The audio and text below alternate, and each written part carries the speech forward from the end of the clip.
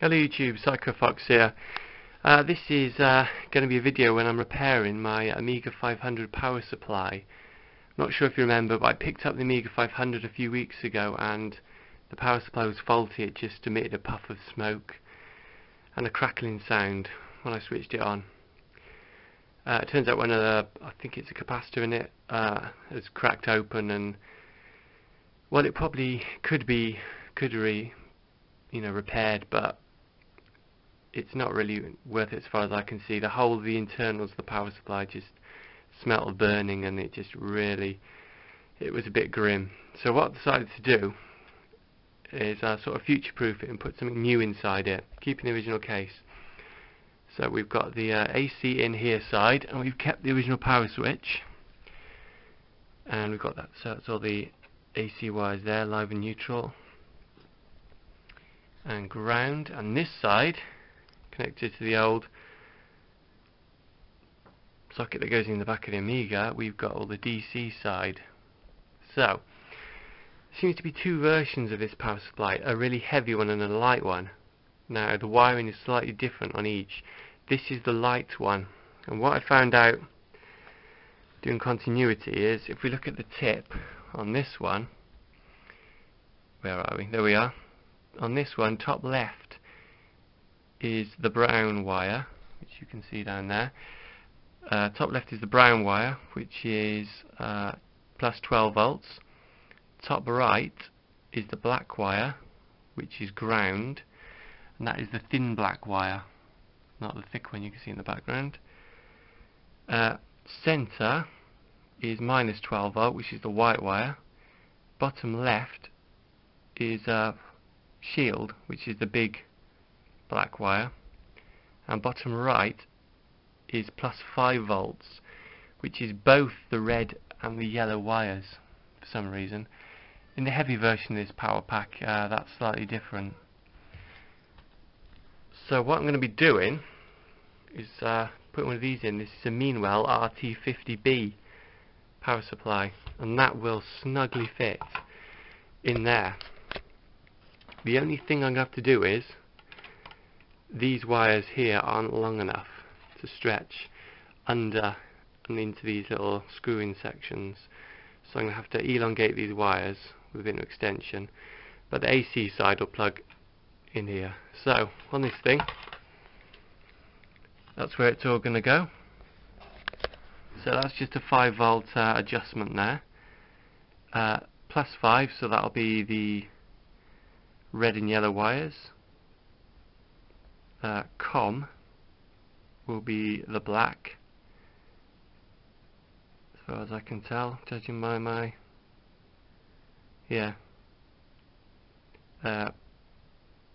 plus V2 here will be the 12 volts. V3 will be the minus 12 volts. NC isn't used, and the ground here, that's where the shield goes, that big black cable, and the yellow and green earth cable from the AC side, and then live and neutral from the AC side there. So as far as I can tell, that's how I'm going to do it. So it's quite nice that I'm going to be able to utilise the old casing and the old switch, keep it all looking as it should. So yeah, this thing cost me about 20 odd quid off Amazon. So it's a good fit, but as far as I know, it will work with an Amiga 500, unless it's sort of got a lot of expansions on, then it might, be a bit power hungry, but for a standard it should work fine. So I'll go ahead and I'll get it all wired in, and we'll see how it goes.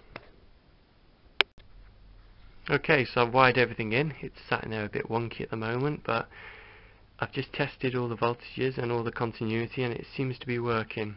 So the next step is to head up into the loft and power up the Amiga 500, and let's hope for a bit of a better experience than last time when the power supply went up in smoke. So bear with me a second and we'll get it all plugged in. Okay, so I've got the power supply balanced on the old Amstrad PCW 9512 here. I've not got the top on it yet. I'll just make sure it's actually powering the Amiga first. So I've got the TV all tuned in, I hope. So yeah, genuine apprehension at this point. So should you see a green light up here?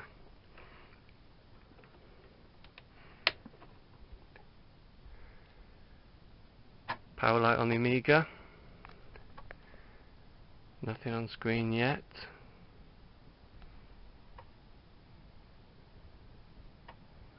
We've got a power light. I could well be on the wrong channel.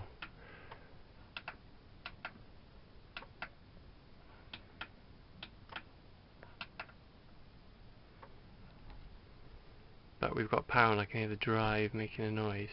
So that's a good start. It could well be that this cable that connects it to the TV is iffy.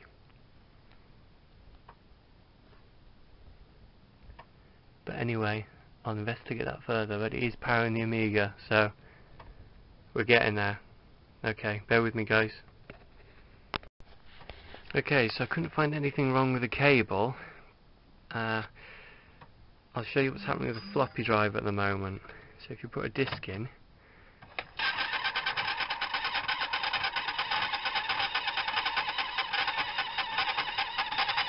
yeah, that doesn't sound good. If you listen, it just ticks every so often when powered on. Floppy drive just ticks. That would be 4 seconds. And yeah, we're getting nothing on screen. So, we're getting better. I mean, I've got power to the thing. The floppy drive is getting power. So, that part has been successful. So I can close that up. But yeah, guys, please let me know what's going on with the rest of it, because I'd like to get this fixed. Because it's a nice condition Amiga. I'd be ashamed to see it in this sorry state for much longer. So yeah, let me know what you think the issue might be with this black screen. Obviously the floppy drive needs a bit of attention, but could that be causing the black screen? I've took out the memory expansion while I'm testing as well, and that looks alright. So yeah, let me know. Cheers. Okay, so I've been doing a bit more investigating. I took the SCART cable apart and just checking that this isn't the problem. I mean, that's all the wires that are actually inside the thing. You've got a blue, a white, a yellow and a red. That's all that's connected, and this is obviously the bit that goes in the back of the Amiga, and every other wire, I don't know if you can see that, probably not, it's just clipped off just so it comes out the black insulation at the bottom. So I was wondering if that's normal. You've got these two cables that I believe are the sound, and on the other end that's the pins on the SCART. So I mean, the thing's only got 1, 2, 3, 4, 5, 6, 7, 8 pins. So I mean, is this normal? Could this be the cause? I mean, even if it is the cause of the black screen, obviously that floppy drive needs looking at. But yeah, so I'm not too familiar with Amigas and their SCART connectors, because I did own one before, but I just had the modulator that went to RF. So yeah, please let me know what you think. Cheers. Okay, so I've opened up the Amiga, and if you can see there, it's dates from 1988, and it's Amiga 500 revision 6A. So we've got all the chips here. Fat Angus chip. What the other one's called? Paula and Gary, Denise.